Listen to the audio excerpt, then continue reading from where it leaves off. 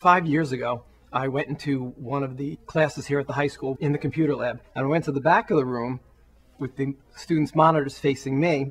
I could see there was not a student who was on the same web page that the teacher was demonstrating on the board.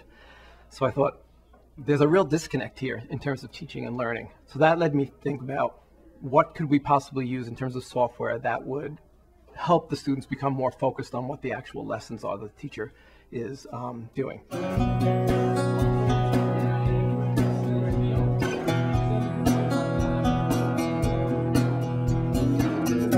Ken Rell here for Scholastic Professional Media. We're here today at the Three Village Central School District in Long Island. We'll be talking with some educators and some district leaders about the technology they're using here today. Currently, we're using a program called NetSupport.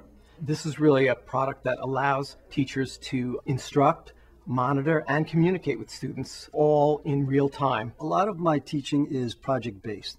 So I will give them an assignment. They'll go off and have to use the internet. I cannot block the internet. They need to do their research. But of course, what you come across is Johnny has found some sort of a game.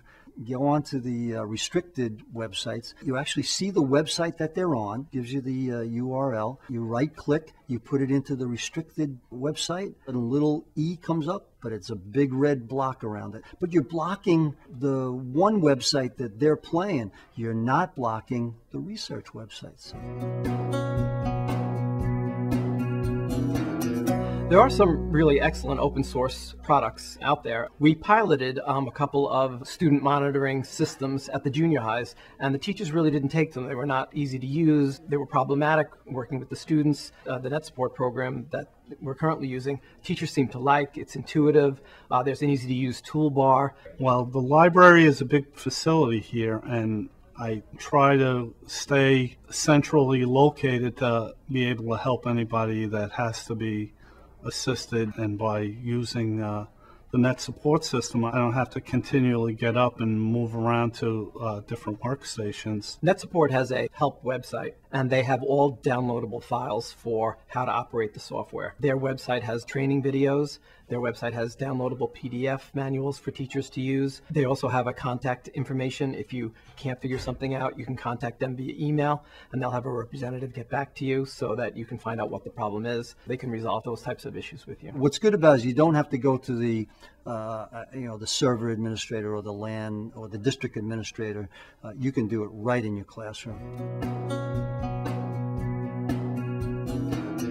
Some of the cost savings associated with NetSupport are in the area of, for example, printing. With NetSupport, the librarian or the computer TA can determine what printing is going to be done by the student, either by setting a particular threshold for a particular user so they don't print an endless amount of information, or just setting it so that no duplicates are printed.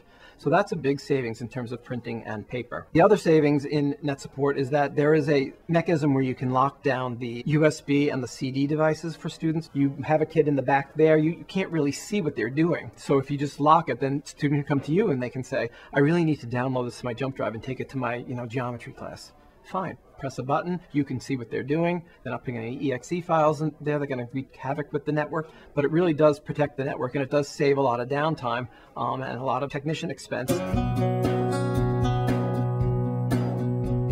I generally have NetSupport on all day long. You can turn on all the computers at once. You can log in every student. You can browse to the correct program that you should be in, and in a matter of minutes, everybody's on and ready to go and ready to start the lesson. I've got that 100% attention that I want. And it's a real hassle-free student management system for the teacher to use.